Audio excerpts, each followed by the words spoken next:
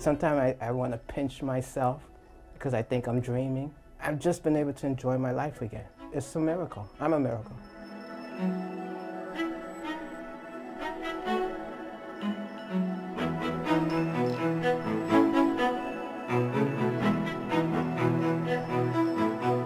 I had severe sciatica. It was to the point where I couldn't even get out of bed in the mornings. I couldn't stand very long, I couldn't sit very long, I couldn't lay. I couldn't do anything for a long period of time. I mean, more than 5 or 10 minutes. It had gotten to be that severe. How's your pain today? Zero. Zero pain? That sounds very good.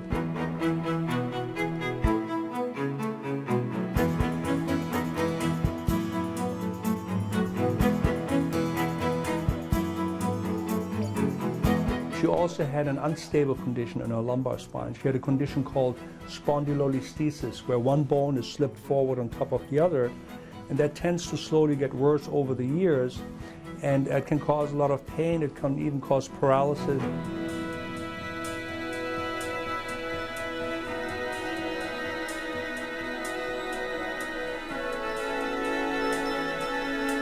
So the risk of that operation, however, is that in order to treat the problem, we have to also cause a fair amount of injury and damage to the spine, to the bones, to the muscles, to the tendons, which are all structures that are very important in these patients when it comes to recovery.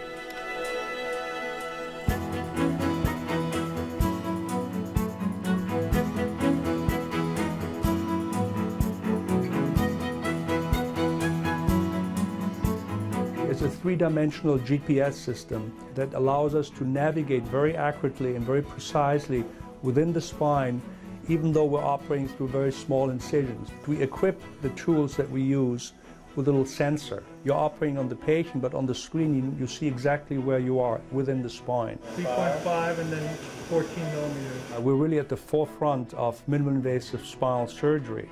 Patients benefit from this because they recover now much faster from these operations than they would have maybe a few years ago. When I woke up 5 hours after the surgery, I had no more sciatica pain. It scared me because I haven't been pain-free for over a decade. Yeah, life is real good. It's extremely good.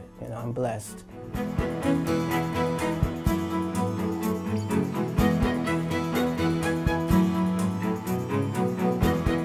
I'm so grateful for this new technology that the doctor performed on me, and I got my life back. There's not enough time and hours in the day for me because there's so much I want to do now.